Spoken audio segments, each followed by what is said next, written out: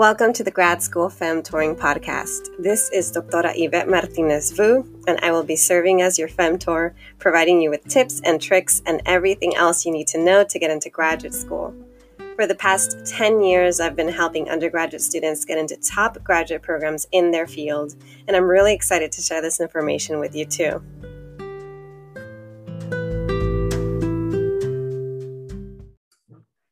Welcome, everyone. I'm so happy and excited. Today we have a special guest, someone who is a former UCSB McNair scholar and alum. She's here. She's going to be talking about the topic of ethical chisme and the harsh realities of grad school. Oh, this is such a strong topic. I'm so excited for you to get into this. But before you do, I'm going to share her bio so you know who she is. Our speaker today is Sirenia Sanchez. She is a third-year PhD candidate in the social psychology doctoral program at Northwestern.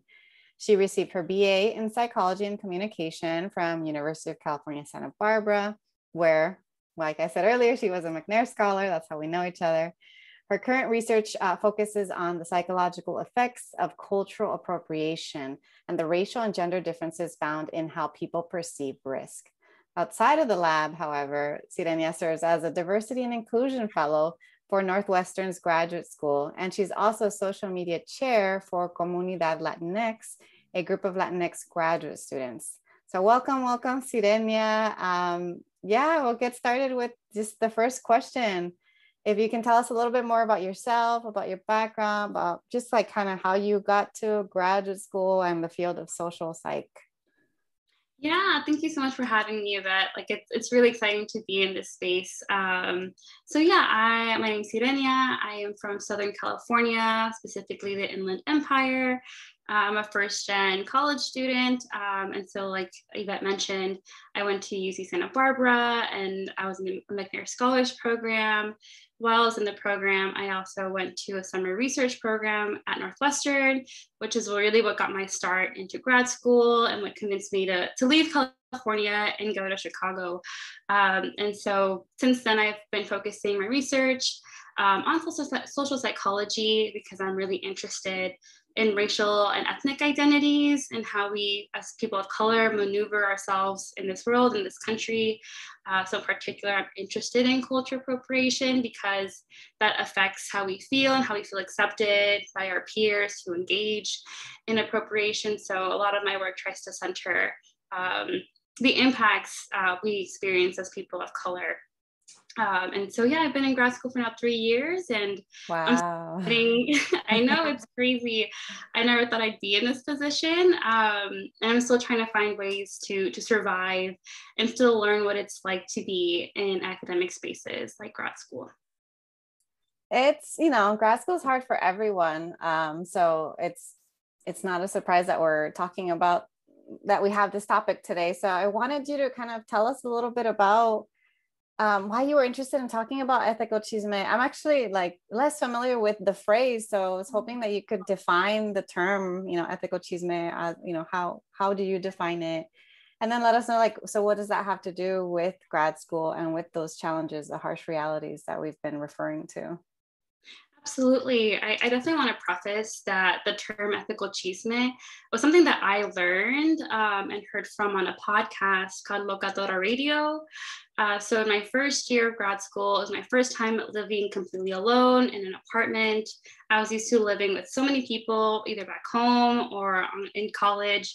And so I really needed the apartment to be filled with voices and people. And so I was listening to this podcast, Doctoral Radio, and they had an interview with queer Chicano Chisme. I think they go by Ruben, and they discussed ethical chisme. The episode's called Para luchar hay que chismear. So definitely listen to that. It opened my mind and really let me reconsider what chisme really is and remove the negative connotation of being called a chismosa, because there's a lot of power in engaging in chisme. And so the way I reflect on that episode is that ethical chisme is used for spreading information to protect marginalized people, survivors, those who are on the lower end of power dynamics. It's really used to spread information in the hopes of protecting others. And so that's kind of how I've approached ethical chisme and distinguishing being chismosa and a metiche. And that's something in the podcast that they shared, that chismosa is involving, talking about a topic that's relevant to them and their safety, whereas metiche is like you're just getting into somebody else's business that has nothing to do with you and is not relevant to you. And so it's really eye-opening to really like break away from these negative words and really understanding the distinction, that being a chismosa could be really helpful, especially in spaces in which you feel threatened in a new space. And I think that's what grad school kind of is just this very new space, especially for first gen students of color, how to maneuver that space and how do you know about what to do, who to work with, who to take a class with. It's all through, in a way, ethical chisme, just chisme, like you hear from other students. If a professor has engaged in inappropriate behavior, has said racist or insensitive stuff, the only way that's really communicated, it's never going to be communicated in the course description. The faculty will not say that to you. You depend on other students to be like, hey, like, don't take this class. This guy or this person is just really not a good instructor to be around. And that's the kind of stuff I've been trying to engage in now that I'm a third year, and I try to be there for younger students, because we do have problematic faculty at Northwestern, and every department anywhere has problematic faculty. And so and that's something I didn't realize was like how personal academia can be, how much personalities can really dominate a classroom or a relationship. And so I've tried to reach out to first year students and give them a heads up of who to trust and who not to trust, especially reaching out to students of color who are entering this very white space, and just giving them the lowdown of like, this experience is something that I experienced with this person. And I just want to give you the heads up so you can prepare as you enter a relationship with that faculty or advisor. Because that's something I wish happened to me when I started grad school. There's a problematic faculty who taught a stats class that all first year students had to take. And I didn't realize that he would use transphobic and racist examples in the class. And that really distracted me from learning. And so I wish someone had my back and gave me the 411 of like, this is what you're going to expect in this class. And I tried to do that with first years that are in my program and tell them like, hey, like this is a mandatory class you have to take with this professor. And they will bring up insensitive topics, but do your best to try to focus on the learning objectives and try to separate the things you're learning in class from the person, because that was really hard for me to do because I was so blindsided by how this could be a thing. And so I think engaging in ethical chisme really helps prepare first gen graduate students, really helps prepare students of color to exceed and not get distracted by problematic people in their department. It can also save a lot of time of also thinking like, is this just me? Am I the only person who sees this? Am I the only person who's catching this remark that's racist, transphobic, homophobic, etc.? So I also think being open and developing trust with other grad students, so you guys can share like your perceptions and what you see, because sometimes it can feel like you're the only one seeing things, but you can develop a sense of camaraderie and solidarity when you come together and kind of talk about, hey, like, did you see what happened in class? And then together you can kind of, reflect on the process and not feel alone. And so that's kind of a brief introduction of how I engage in ethical chisme in graduate school to protect myself and to protect others, because a lot of academia is still in the hands of older, white, straight, cis men who don't realize what they're saying can be really hurtful and perpetrate a lot of issues. Wow. This is a really good teaching moment, not just for the listeners, but also for me, because I'm not going to lie, I have associated chisme with that negative connotation as like, when I was in grad school, I would say, oh, like try to like avoid like intra-department politics and try to like avoid the gossip. And so even among like my own circle of friends, my circle of friends were other women of color in different departments, because then we would avoid talking about the politics of our own departments and having like the word spread. And so I was always like very careful with like who I shared what with. Mm-hmm. And so in many ways, I think I had this negative association, but I was myself exercising the ethical chisme, because when people reached out to me, I always would talk to them and I would say, actually, you want to avoid so-and-so. They're very toxic. And I worked with them. It was not positive. Like, they're racist, they're sexist, they're this, they're that. But it's a really good teachable moment. And I'm wondering, because you mentioned more than once, like, I wish someone would have told me about this. I wish I wouldn't have, or in some ways, like you wish you would have avoided being blindsided. And so I'm like, strategically, what can you do? Because I tell the students, our current McNair scholars, all the time, like, before you apply, talk to the professors and talk to the grad students. And talking to the grad students is just as important, if not more important, than talking to the professors. And I'm like, talk to them. Sometimes they listen, sometimes they don't. And I really wish that they did listen, because I'm like, ooh, the grad students are going to tell, a lot of them, not everybody, but a lot of them like will be compelled to tell you the truth. So strategically, like, what would you say to students who are trying to protect themselves and who like you, like, don't want to be blindsided and want to be able to, like, they still want to go to grad school and navigate it, but they want to be able to, like, avoid toxicity as much as possible. Yeah. I think one thing too is to also clarify that you can have a toxic relationship with an advisor or somebody that you work with. And that's sometimes a reality that isn't talked about in undergrad, because we think professionalism would entail like, peaceful and equal relationship, but grad school can become really personal. And so also to just emphasize that it's important to know who you're working with. And obviously the way to go about it is not asking the faculty themselves, like, oh, are you toxic? But absolutely, like, grad students, I always recommend undergrads to reach out to grad students first. It also helps you gauge how available the faculty is, if the faculty is willing to speak with you, and grad students can vouch for you as an undergrad and put you in contact with the faculty.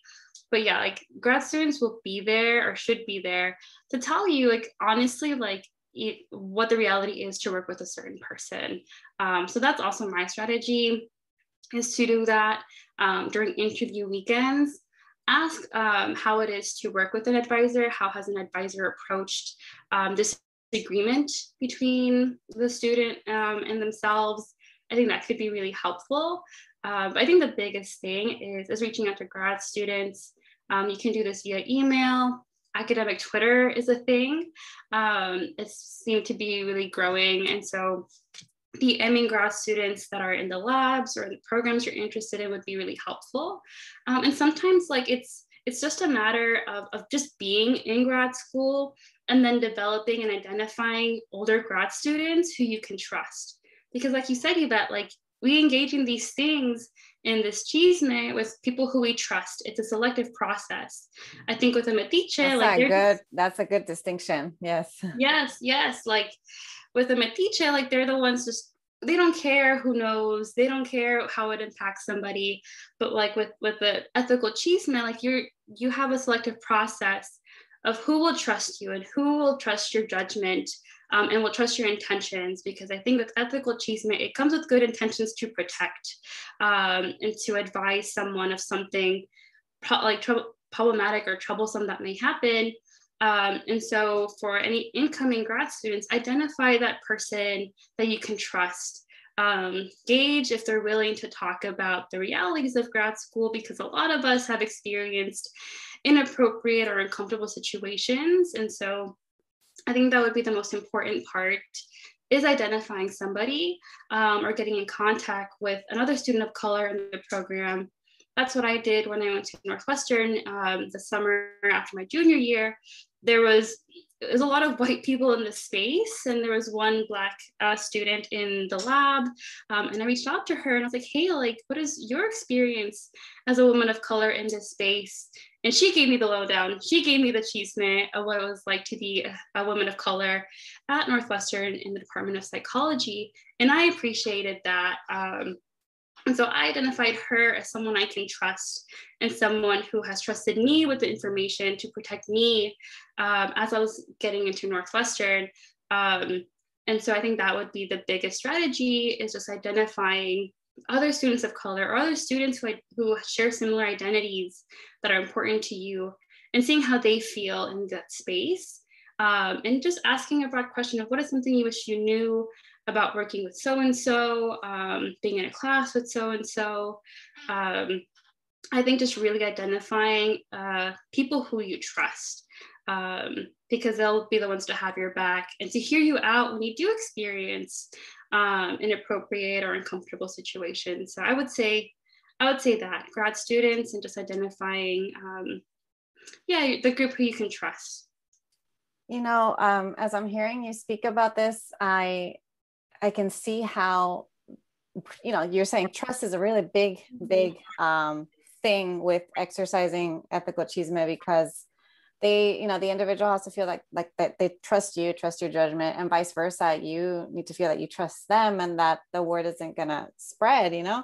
And so that's the part of it that I'm always curious about, because in sharing and disclosing information, you're also being vulnerable and putting yourself at risk in some way, shape, or form.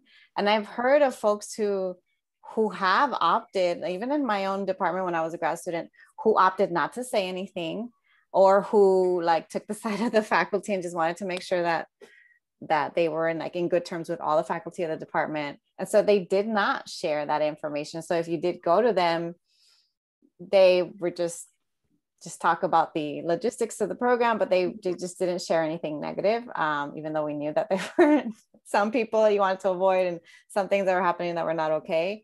So I'm curious, like, how do you navigate that aspect of it, of like, you have good intentions, you want to protect someone, and there's always that risk. Some folks choose not to take that risk, and some of us choose to take that risk. Yeah, no, that's an excellent question. I think it's something that I'm still maneuvering, of like, who do I trust to understand my intentions when I try to give them the heads up? It's really difficult because there's so much power dynamics and politics in graduate school, because grad students are in a lower position of power. An advisor can just not work with us, can take away our funding, could refuse to give us feedback on work, give us bad reviews. There's multiple ways in which we can rub faculty the wrong way. And if it gets eventually to them, it could be really difficult. And I think with establishing trust and identifying who to talk to about these things, I think there's also the element of respecting somebody's silence or somebody's just decision not to disclose, because these things are really difficult to maneuver. Ethical chisme is not a common topic in grad school. And that's something I want to try to invite other grad students to not just share the accomplishments and the great things that we've done in our research, but to engage in the ways in which we've struggled, in the ways in which we've encountered something uncomfortable with somebody, and really trying to normalize a culture in which we're transparent.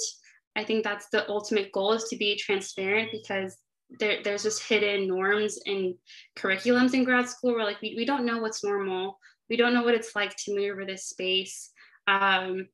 And so because of that, it is hard to identify someone who will be open and receptive. And sometimes people just have reasons to fear, to be scared, to open up. And I think it's just best to respect it. If you feel like someone's not engaging or is uncomfortable, then to not share that information with that person, because this is a really difficult space to maneuver, and you don't want to force somebody to disclose personal information that can sometimes feel embarrassing or shameful. So I think it's just moving on and finding other spaces. That could be a therapist even, other students from a different department or program. So often joining clubs, student organizations where like you don't feel like what you're going to share is going to get around to somewhere else, but maybe that person can still take your advice, even if it doesn't apply to the same program. But yeah, it's a really difficult space to be in, because there can be repercussions that are really damaging.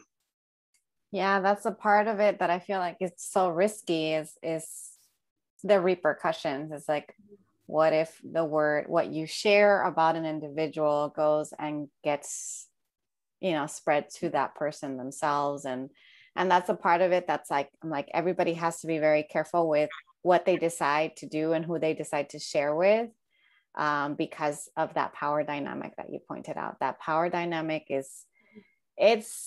it exists. You can't hide it. Even if a professor tries to act like, some professors are great and they are really good advocates and they're good people. Like, those are the professors you want there. But despite as much as they want to be good people, there's still that hierarchy and they still have a lot of power over you. And they can still, like you said, take away your funding, impose hurdles that will prevent you from graduating. It's really scary.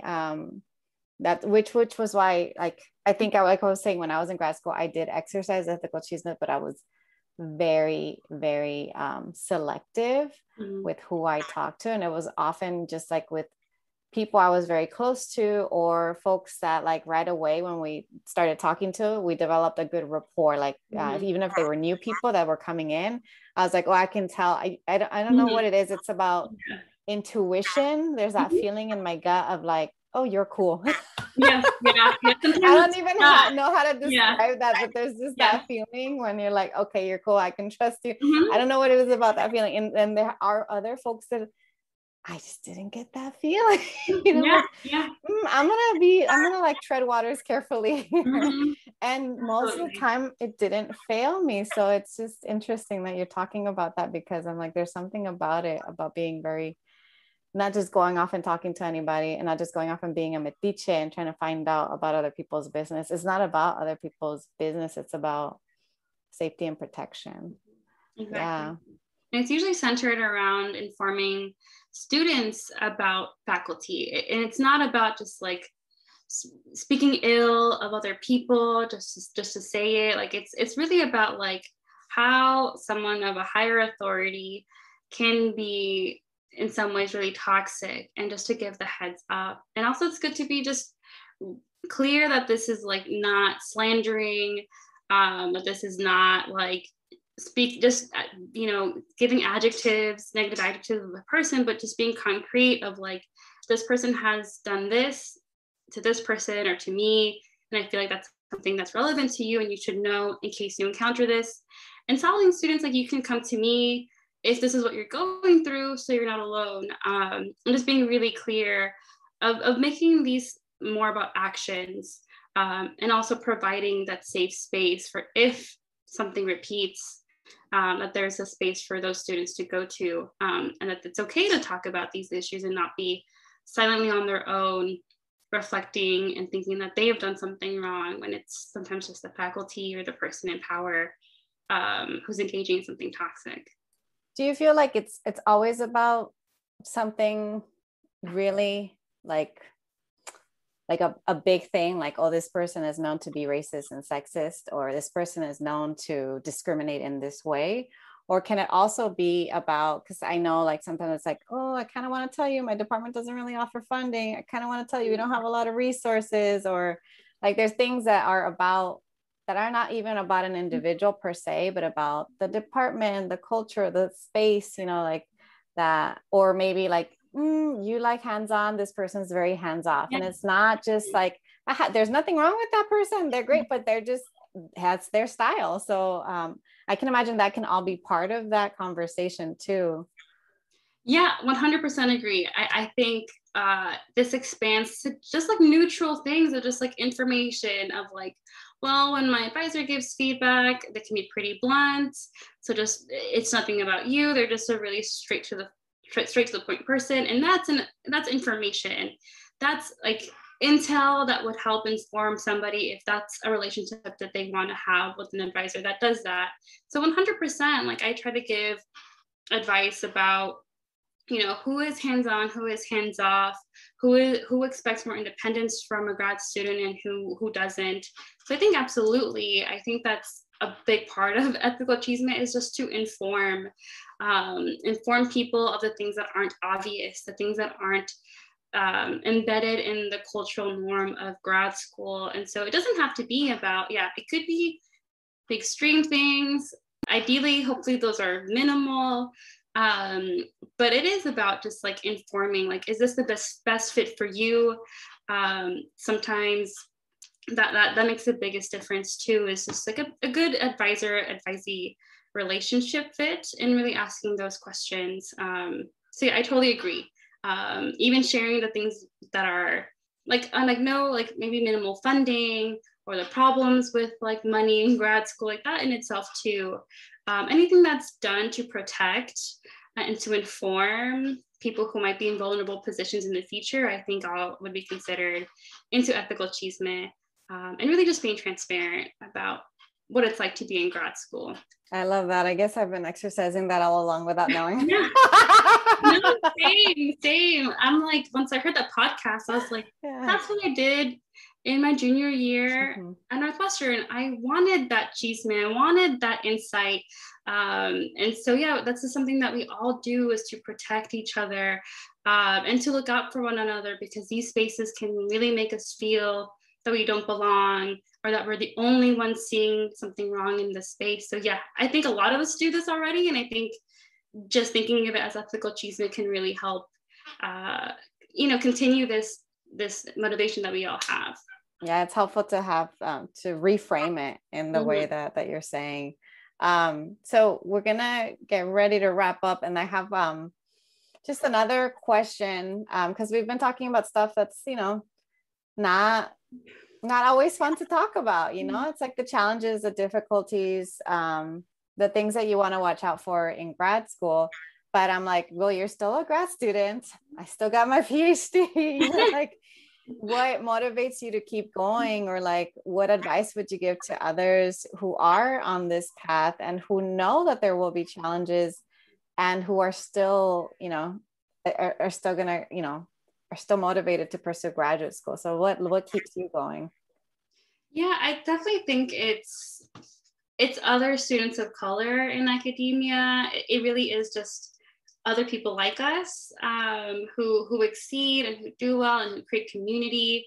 Like, that's honestly been the biggest thing for me, is knowing that, like, if something goes wrong, if I'm uncomfortable, if I'm not happy with a certain situation, I have a community to rely on. I have folks who understand me, folks who will listen to me and respect and like validate my feelings. I think that's the biggest part, because we will struggle. We will have disagreements with our advisors. We will have disagreements with our department's choices.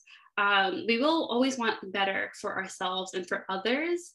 And so just having a space to talk about it and to know that you're not alone, I think has been the biggest motivator for me, is that this is not a space in which, I'm left to struggle by myself. Like, there's a community here. I'm also just really happy with like how much opportunities there are to connect with students at Northwestern in particular. And so I think that's been the biggest motivator. And I would suggest for grad students who are just starting is to find your community, find your people. Even if your department is so white or whatever, like, reach out to different departments, reach out to different student orgs, really try to get involved, and try to look out for other incoming students as you get older. I think that's a way of also developing community, is you initiating and creating that safe space for students. And so I think just being aware that, trouble can come in grad school, and not be blindsided, and be aware that there are politics and there's big personalities, problematic personalities, and that academia is not an objective space. It's really subjective.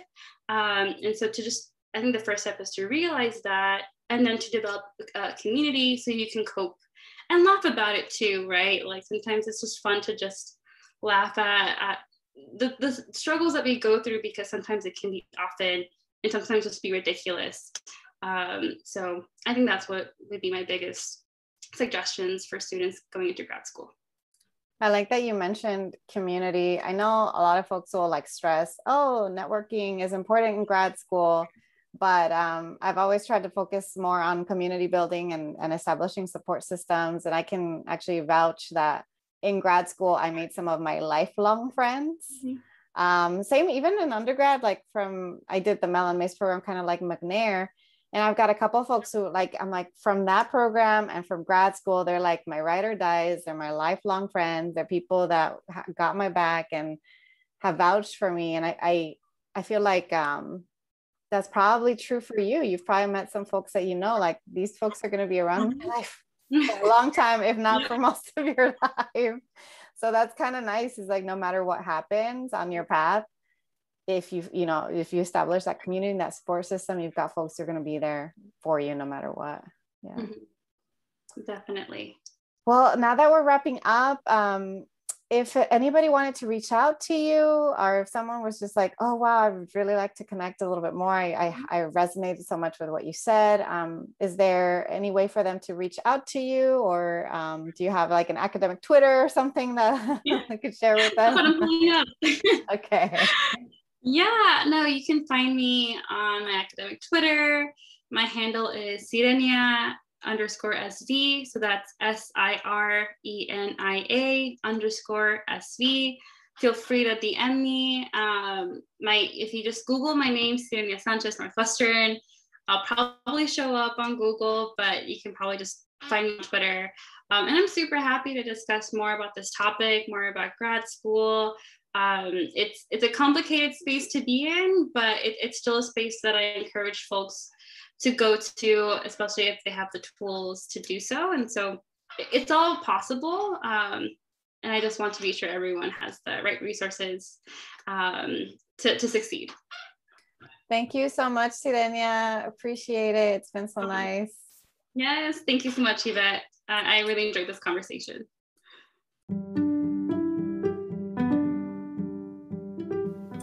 Thanks so much for joining me in the Grad School Femtoring Podcast. If you liked what you heard, please rate this podcast on iTunes, Spotify, or anywhere you tune in. You can also support the podcast by donating to my Patreon page, Anchor page, or Venmo account, which is at Grad School Femtoring. If you have questions or episode topics, you can contact me by sending me a DM on Instagram, sending me an email to gradschoolfemtoring@gmail.com, sending me a voice message on Anchor, or sending me a message via my personal website at YvetteMartinezvu.com. Until next time.